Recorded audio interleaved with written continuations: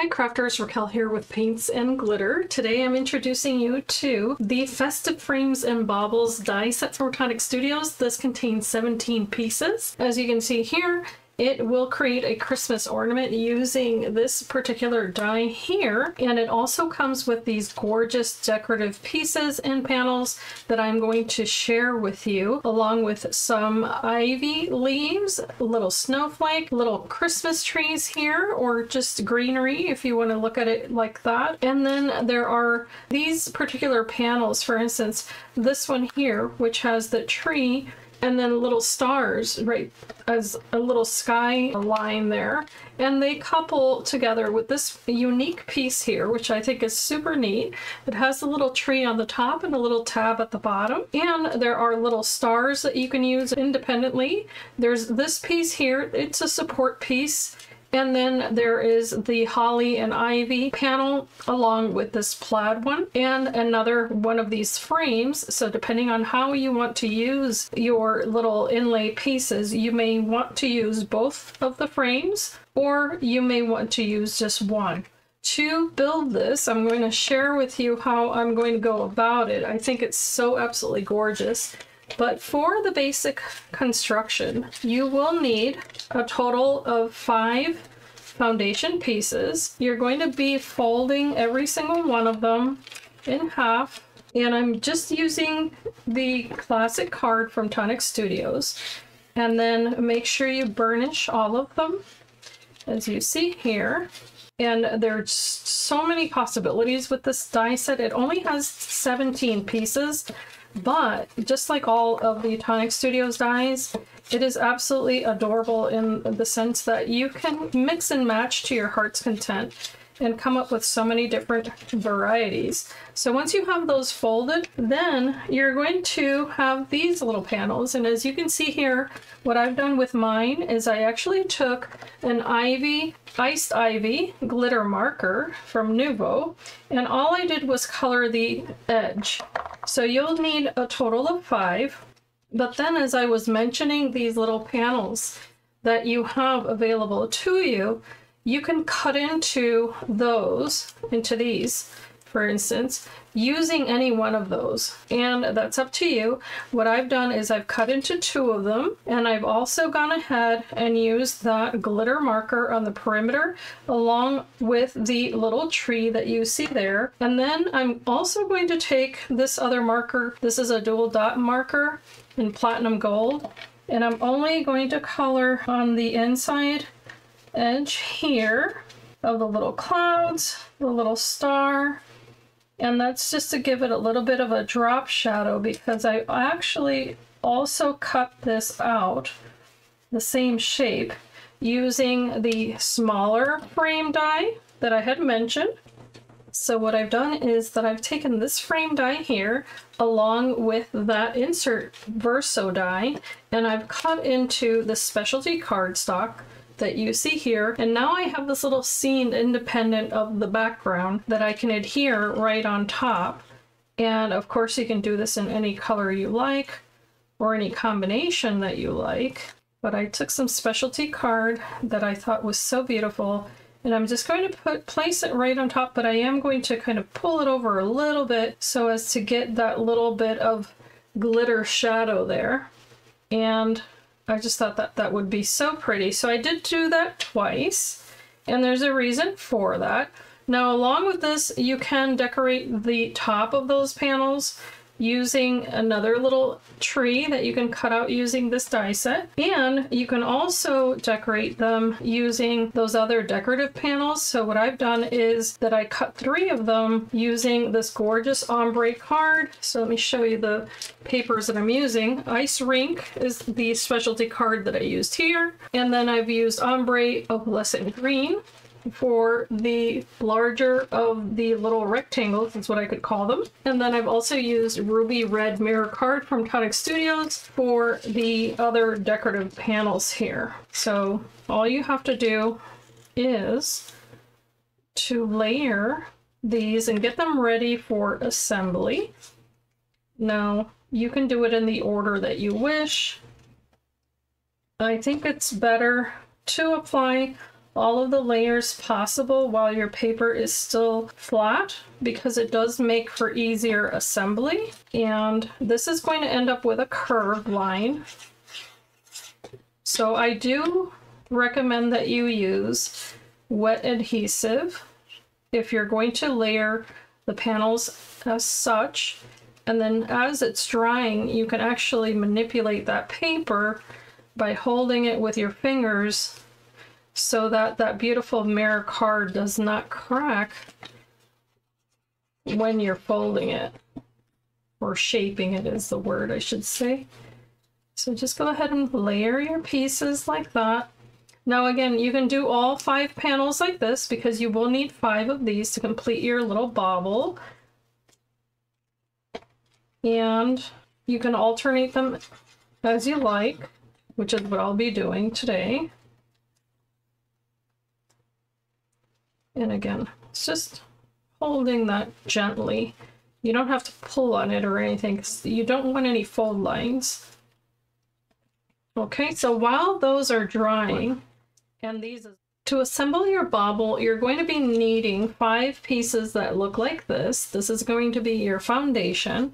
And then you're going to need 10 pieces that look like this. And as you can see, I've already decorated mine. So I have mine over here all stacked together. And what this is going to do is help to join these pieces to make it into your little 3-dimensional ornament. So the first thing that you can do in order to hide these little tabs is that you can actually apply adhesive here.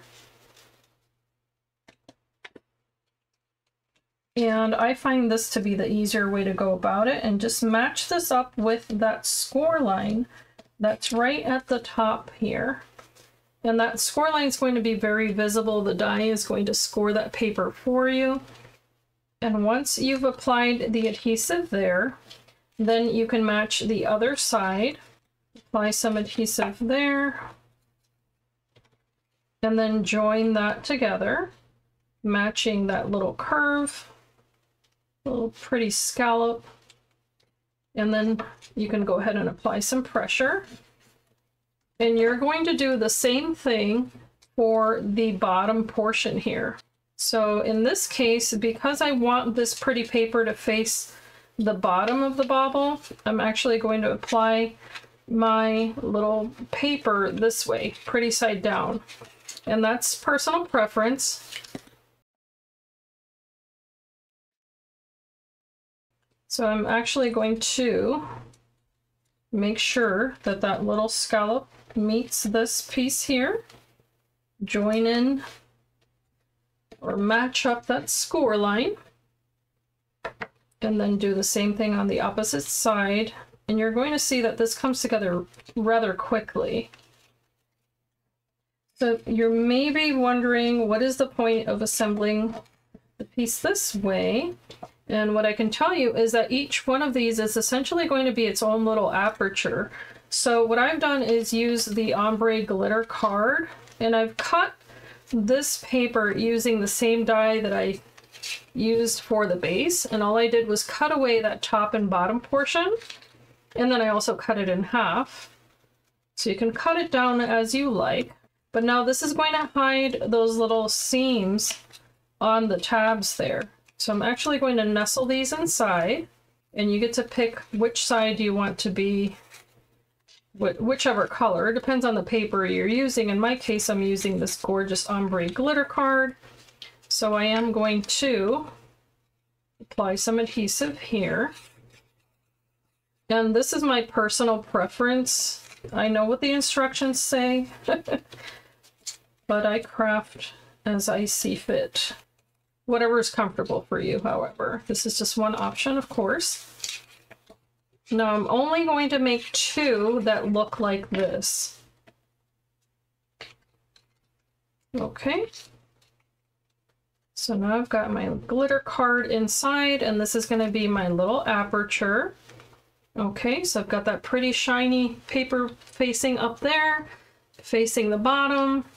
And now I've got this little scene here that I can fill.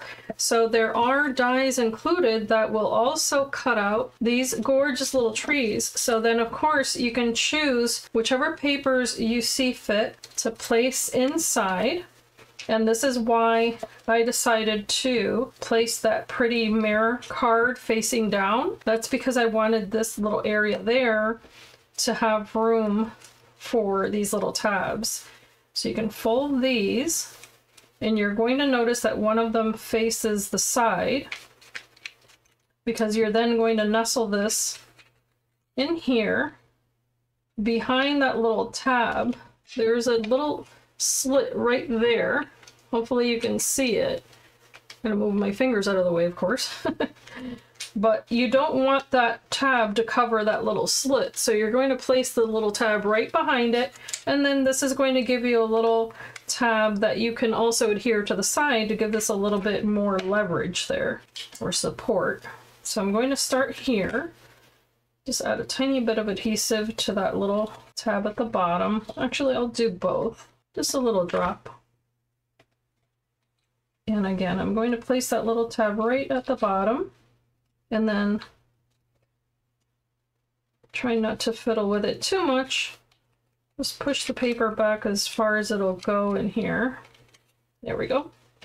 And then at the same time, I'll go ahead and press on that little tab on the side. You can pull it forward so that it kind of meets the front of this here, because it'll shape to the bottom of the paper there on this edge. Hopefully you can see what I'm doing there. And if you see there's that little tab facing the bottom now, and also the tab adhered to the side. You may want to be a little bit more careful. Allow that some time to dry.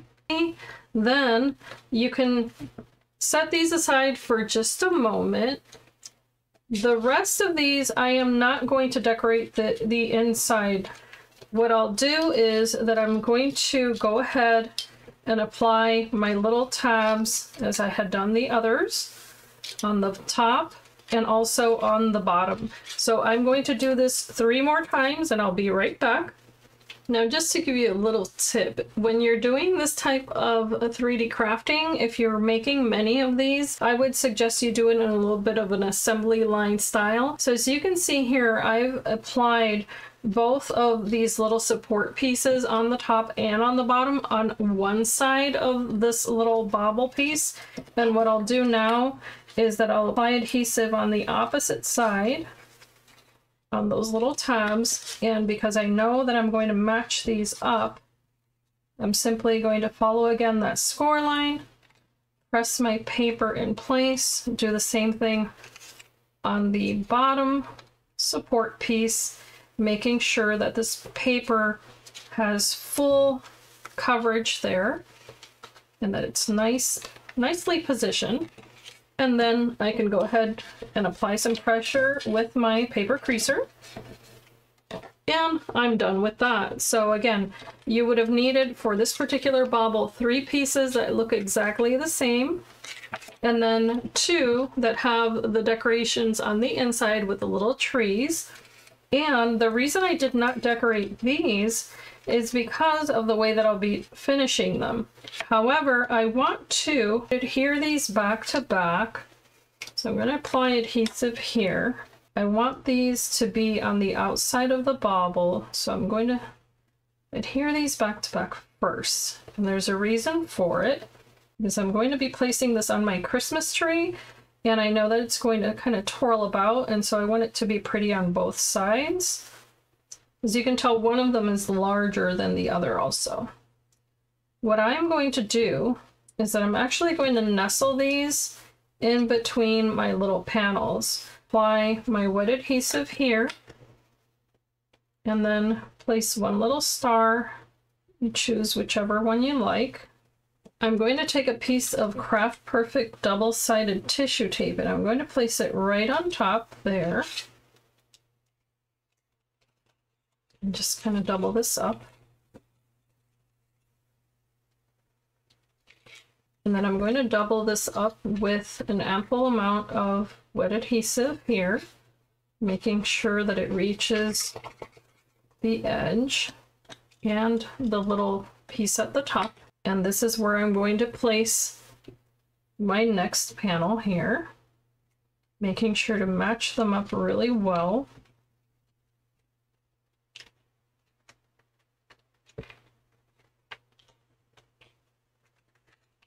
Now, if you would like to, of course, you can use clips and then hold these pieces of paper together so that you get a nice flat application there and allow this plenty of time to dry. I really like Nuvo Deluxe adhesive because I find that it gives me the perfect drying time and enough time to apply pressure to the paper as I'm creating my 3D projects. So as you can see, now that little star is nestled right underneath there. Okay, now I'm going to continue with my next piece here.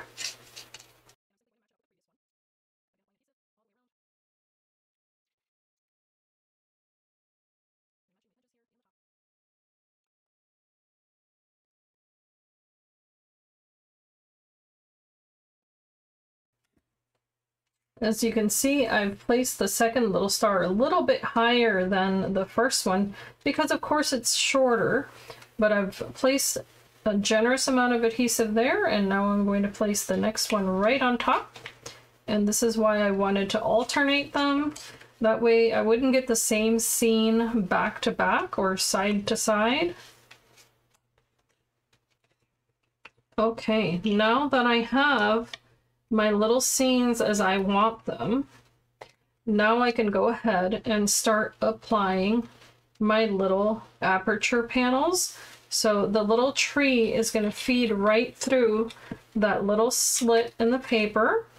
So you place that one first, and then you can place the second one at the bottom right through that little slit that I had mentioned previously, and just feed it right through. Super simple. And you get that gorgeous little 3D scene there. It's so cute. And then you can repeat this, only on these little panels. Of course, you didn't need to decorate the inside because they're going to be covered by this solid one. But it's super simple to just go ahead and feed them through their little slots. Just like that. They pop right in, and you may want to play a little bit with the positioning of the little tree there to make sure you press in on that panel because it's more solid. You may have to push in on that a little bit, like so. And then of course you're going to repeat this all the way around.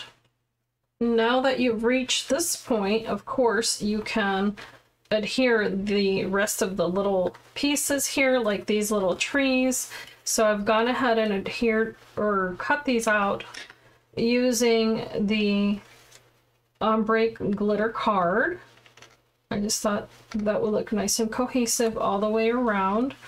So I'm actually just going to apply the adhesive on the base there and then place my little trees right on top. And of course you could have done this before, but because I was feeding that paper through that slit, I decided that I would decorate mine after the fact, and I think that's probably the better way to go about it so that they don't get stuck.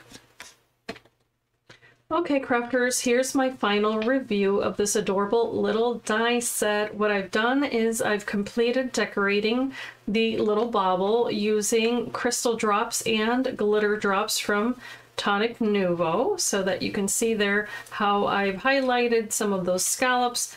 I've also added the little holly leaves on the sides here, and what I've done with those is to make them a little more dimensional is that I just popped up one of the leaves with the dimensional foam squares that you can get from Tonic Studios, so that adds just a little bit more little dimension there, and I think it really draws the eye to that element. And of course, to complete it, I did add the little glitter drops right there to top those off. And as you can see, it's all just cohesive with the colors. I just think it's so darling. I absolutely love the way that looks. I also made this second bauble, and what I've done here is that I use this other panel that has the holly and leaves, and I did cut it out with the same red mirror card that I had used for the previous one. However, I did use a green classic card from Tonic Studios for the foundation of this particular one. And the same way that you saw me cut out the panels here, I use that die with the leaves to cut out not only the layer to place this on top here with the little leaves and everything, but I also cut into the green panel that popped into the side. So both of them now have the cutouts, and then behind there is this lovely paper that also has holly and berries, and that paper is from the Timeless Tidings collection from Tonic Studios, so you can still pick that up. Up here where the little Christmas tree is, and then down here on the little tabs, I've also gone ahead and used some foil fusion. So I did use the green foil fusion from Tonic Studios on that, which I think is a lot of fun. All you have to do is apply a very light application of adhesive, and then you can apply the foil to any paper. So be sure to take advantage of that if you grab some. And then I did add some little jingle bells, and those are just so much fun. Of course, and in this case, I just adhered to one of the little panels and then finished the assembly, but this was so much fun to play with. I absolutely love the results, and I think that you will enjoy this too. And depending on how you use this, you could string several of these together if you would like to. I don't see why not. Add maybe little lights inside too. Oh my gosh, but the possibilities, of course, are endless. Let me know what you think. Of course, leave me a comment. Don't forget to leave a thumbs up and subscribe if you're new. The links will be in the description bar of this video. Just look for the link tree. It'll take you directly to Tonic Studios, whether it be UK or US, so you can get your hands on this adorable little set. And as I always say, I hope that you can be inspired and be blessed. And I thank you so much for watching.